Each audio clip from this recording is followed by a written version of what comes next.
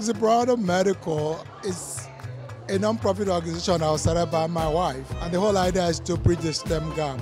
STEM is where all the inventions come from, all the advances in medical technology. They are trying to mentor young people into the STEM programs. Black children, men and women, are put behind systematically. Having those people around them is incredibly important. Being inspired by other people and their journeys is a way to really inspire the next generation as well. When we come together, there's so much that we can do. My name's Don Calarco, and it's my fortunate duty to welcome you all here this evening. Dr. Ojiako has been envisioning to make a dent in the problem of underrepresentation for people of color in the medical fields. Zebralter has become the first non-alumni to partner with the Black Alumni Network and have since gone on to offer awards to 12 college students since 2021. The black men and women who've impacted my journey along the way have been so important. There were no black residents in orthopedics. It was just me. I know we often think that we're just tiny droplets and we can't impact what's going on in our world. Each one of us is an entire ocean.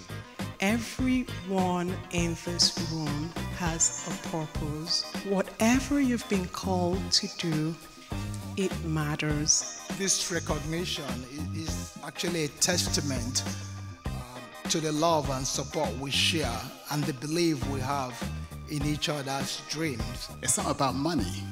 It's not about white picket fences or a house. We had beliefs in something called equalitarianism. That is the American dream. One thing I wanted to say before we started is there a doctor in the house? Fundamental belief that drives the desire to level the playing field. The world does not change because it wants to. It changes because individuals make it happen. My commitment is to make sure that I will speak for those people who cannot speak for themselves.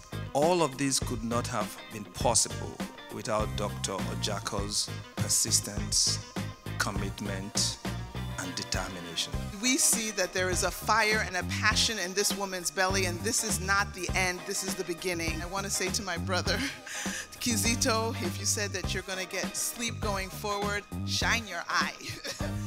Let's make STEM more visible to children across the nation. Let's bridge that gap.